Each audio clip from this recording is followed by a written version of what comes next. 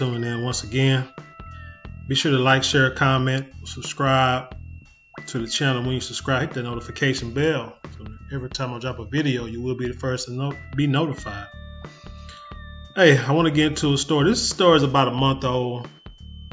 I've been sitting on this story too. I was kind of debating if I wanted to do it or not due to the age of the victim. But I think I could put it all in context if you just give me a moment. This states girl allegedly shot by mistake by merchant while waiting to have picture taken with mall Easter bunny says she'll, quote, never forgive him. Let's get into the video and then we'll go through the article. The high desert, deputies say they found the man who fired his gun at a crowded shopping mall and wounded a little girl waiting to see the Easter bunny. CBS 2's Nicole Comstock spoke to the suspect's business partner about that shooting. As police work on extraditing Markel Cockrell back to San Bernardino County, where he's accused of shooting a 9-year-old girl named Ava inside the mall of Victor Valley. His business partner is expressing her heartfelt sorrow over what happened to the resilient little girl who kept a smile on her face, even during her ambulance ride to the hospital. It broke me. That's what touched me. So that when I seen that little girl smile, I knew I had to do the right thing. Amarani Sanchez says the right thing for her to do now is permanently shut down her shoe store, Soul Addicts, and offer help to Ava and her family. I just thank God. Ava's grandma tells us the 9-year-old's shattered arm should heal on its own. I'm glad they caught him, and he will definitely pay for this. I don't care about the shop. That little girl, she's in my prayers. But truth be told, the resale sneaker shop was Sanchez's dream. And the 21-year-old tells us she now realizes she made a big mistake by bringing Cockrell on as her business partner. This was my dream, you know, and for someone who didn't have the right mindset as me to just take it away, it really hurts. Police say Cockrell was chasing shoplifters out of the store Tuesday night when he started firing a gun inside the crowded mall, and he hit Ava instead. At the time, she was standing in line to take a photo with the Easter bunny. His shirts got stolen, and he just overreacted. Sanchez says her store has been targeted by thieves before, and that she handled it the professional way when she purchased theft insurance. So we knew it was going to come. I just don't know what was going through his head to even pull it out, but it could have been solved so differently. The suspect is now facing attempted murder charges, and the San Bernardino County Sheriff's Department tells us they are also looking for those shoplifting suspects. Reporting. So as you see, there's a lot to be uncovered with this video. Let's get into the article. It says Southern California shoe store owner accused of shooting and wounding a 9-year-old girl when he opened fire at shoplifters agreed Thursday to be returned from Nevada to face charges in the case. The girl says she'll never forgive him, quote unquote. Police have said that Markel Cockrell, 20, fled from the California desert city of Victorville in his car just after the girl, identified by family members as Ava Kruniak, was mistakenly hit by bullets on Tuesday as she waited to have a picture taken with a mall Easter bunny. Points I want to make about this article. One, so the girl said she would, quote, never forgive him. And like I said, this is one reason why I kind of hesitated about doing this story, because I knew people who saw this video were probably going to say, hey, she's only 9 years old. She's still a kid. She's probably mad. Of course she's mad. She's mad because she didn't get to see the Easter bunny for one reason. I mean, yeah, she got shot. And that's another thing. This brother couldn't hit the shoplifters, but you actually hit a small, well, I don't know how small she is, but a 9-year-old child 3 times. How in the hell did you not hit nobody else? Did not hit anybody running, but you was able to hit one person standing still 3 times. Twice in the arm, and I can't remember what other bullet hit. I'm amazed by his precision, yet lack of precision. Oh man, I don't know. There's so many places you can go with that part. But anyway, back to the little girl. Yeah, she's mad because she got shot. She's probably also mad because she didn't get a chance to get a picture with the Easter Bunny. But what I want to say is 9 years old or not, this young lady is on code. Matter of fact, if you watch this video, what I see is everyone in this story that's involved in this story is on code to go against the brother. Yes, the brother screwed up. Yes, the brother needs to go to jail for what he did. You know, or needs to be punished for what he did, whatever the punishment may, whatever the law said the punishment has to be. I mean, because you're living in a country that you don't control, that you're not in charge of. So you are bound by their laws. So he, like I say, so he should, like I say, face a punishment. But like I was saying, everybody in the story is on code. The little girl says she is not going to forgive him ever. Yes, she's only 9, but the thing is, 9-year-olds are taught. You understand? The kids are taught to think a certain way, and then they grow into becoming the people that they grow to become. So when you have people out here who are like white supremacists, not saying she is, but you got people out here who are hateful, who got hatred toward people, evil, maybe criminals. I don't know. You might got people that may be not criminals, you know, good people, whatever the case may be. But people are taught growing up how they are to think and how they are to act in the world. So just saying that she's 9 years old, so you can't really, you know, take it seriously, or you know, really can't go with that. Well, that's part of the article. They put that in the article. They put that as the title of the article, not me. So basically, I think what they're trying to do is sway the jury. If you really want to, you know, hear my take on it, I think they're trying to sway the jury to be more sympathetic toward her and be like, I'm not going to forgive him. The jury go like, hell, we're not going to forgive him either because you shot a little kid 3 times. This shit hit nobody else. Again, I'm not going to get back on that. But yeah, so no, that little girl is on code. The grandmother is on code, saying her granddaughter's a warrior, and that guy, oh yeah, he's gonna pay for this. He's gonna, you know, she said it outright. He is going to pay for this. Unlike our people, who says we just hope that, you know, someone does something to us. We know the law will take care of it, and we'll forgive people who do stuff against us. For instance, y'all remember this story? Bolton John's brother, you remember his brother? Got up there on the stand. Let's scroll down here. Where is this at? And said to Amber Geiger, whatever the hell her name is, when she killed his brother, quote unquote, mistakenly thought she was in her own apartment and dude was sitting down eating cereals, and she just pull a gun out, just shot him and killed him. This young dude said, I forgive you. Give your life to Christ. A few minutes after the sentence, this is after she got sentenced to however many years. A few minutes after the sentence was handed out, the victim's brother, 18-year-old Brant John brother, stepped to the witness stand to deliver a victim impact statement. He said, I love you as a person, and I don't wish anything bad on you. If you truly are sorry, I know I can speak for myself. I forgive you.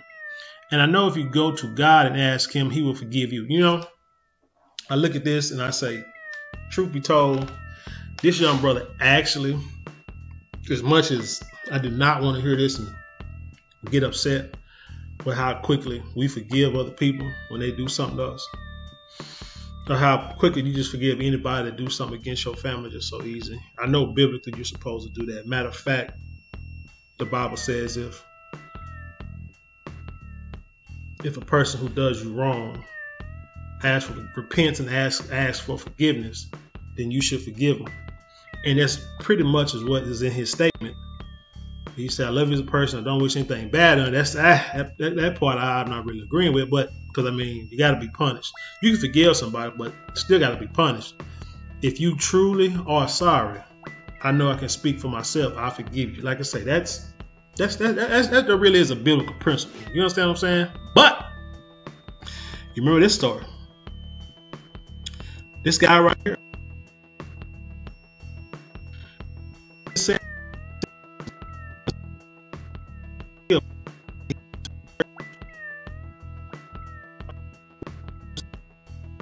in the sentence and try right thing, no remorse. The Bible says, if somebody doesn't ask for remorse or has no forgiveness, then you really don't have to forgive them. But this Rev said, Reverend Simmons' son, Dan Simmons Jr. said to Ruth, I forgive you. I know that you don't understand that, but God requires me to forgive you. No, he don't. No, he don't. Not the guy says, I hate all you.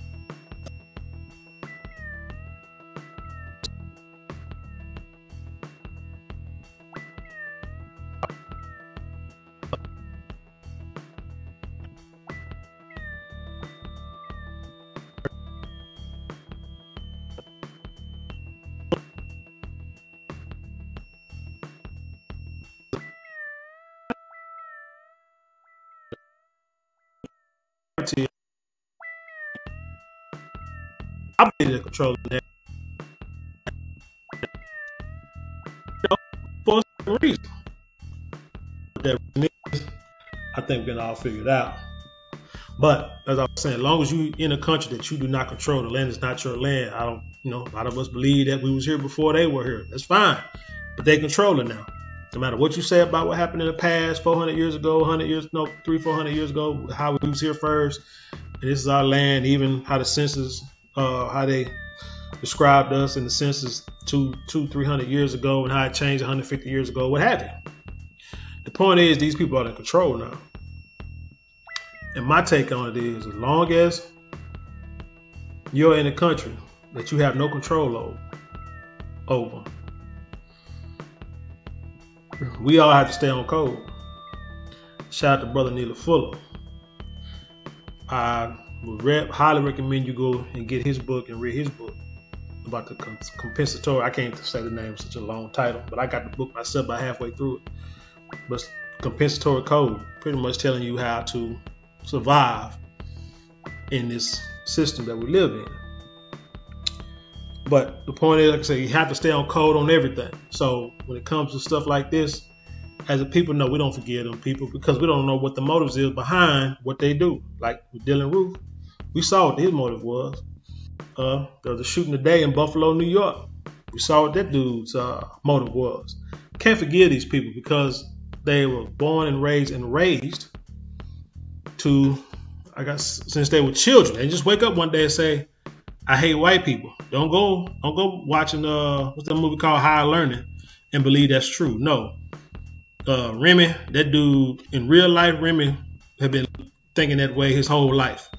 Because ain't no way in the world somebody gonna teach you in 2 weeks to be a white supremacist or whatever the heck it may be. In one semester you go from being a boy who loved everybody to just hating, black people and everybody but you. It just don't happen that way. People can sway the way you think, but in the end, being that drastic and dramatic, it's not real life. But anyway, like I said, the girl says she will never forgive him. Like I said, this is taught as they're growing up. So when she becomes 21, 31, she'll say the same thing, that she'll never forgive them. Then what you gonna say? But like I said, she's on code, the grandmother on code, the lady who's doing the story is on code. Matter of fact, the Hispanic lady who owns the store is on code them too. Everybody's on code against a brother who, again, like I say, committed a heinous crime, and he's going to be punished. And I mean, like I say, rightfully so, because like I say, you're in the country that you can't control the law, so you get what you get. We all get what we get, unfortunately. You know what I'm saying? Whether it's deserving or whether it's fair or not, until we can change the narrative, you got to understand it is what it is. So now it's time for us to do something to change it. But again, like I say, even the reporter's on code, the lady who owned the store is on code. Because I'm going to tell you like this here. Truth be told, this heifer knew what she was hiring this guy for. She said the store has been hit a few times, but she went and got insurance. But regardless, I guarantee she had been tired of people. Of people coming in and robbing her store. And it's probably some of us. And so she felt she gonna get this brother that got tattoos.